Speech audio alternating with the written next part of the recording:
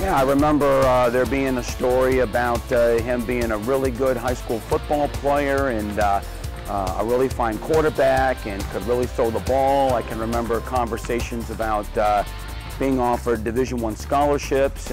I was recruited by Arizona State, Tulsa, Lamar, Louisiana Tech, and Virginia. And then shoulder injuries and you know, the next thing you know, that all sort of goes away. You know, I went on visits and stuff, but the whole time I would go on visits, I was just like, part of me didn't want to be here. I wanted to be, you know, playing basketball. So I mean, I had opportunities to play at some of those schools, and I just didn't feel like football was where I wanted to be. But there's a lot of guys out there with a story, you know, and we get calls and people calling on us all the time that, you know, if I'd have done this or I'd have done that, then, you know, I've been playing Division I and all that stuff. I was always better at football than the other two, but I just had a couple concussions playing football, and I've always loved basketball more.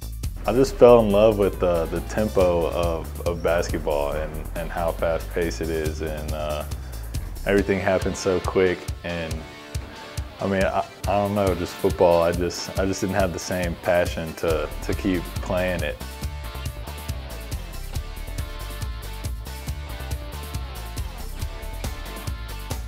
I remember he came in the spring and was talking about wanting to try out for basketball, and of course we didn't know a thing about him, and you know, we asked him a little about his experience, and he didn't say a whole lot about that, but I told him that, you know, he could try out, but there would be no promises made, and he would be strictly considered as a potential member of the team, more of a, I guess, walk-on type of position, since we didn't know much about him, and we sort of left it at that. And, you know, sometimes guys come in there and they say these things and they want a chance, but we never see him again. So it's sort of out of sight, out of mind until he showed up in the fall.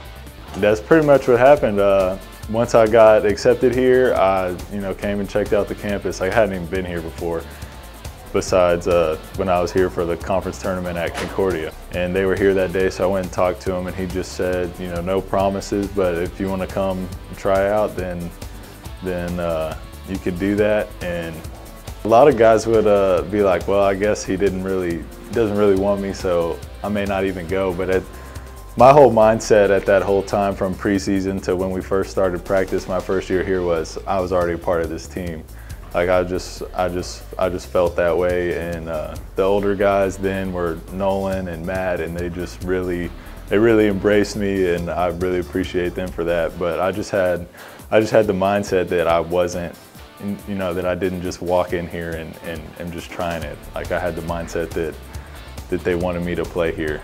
Really, it was good timing for me because that was the year after the Sweet 16 here, and they lost quite a bit of guys, so there was room for an opportunity, and I'm just really happy that I ended up here, thinking about how it could have been different for me. You know, he's a great kid. He's very even-keeled. You know, I think he's got good skills. He can shoot it. You know, he can rebound it.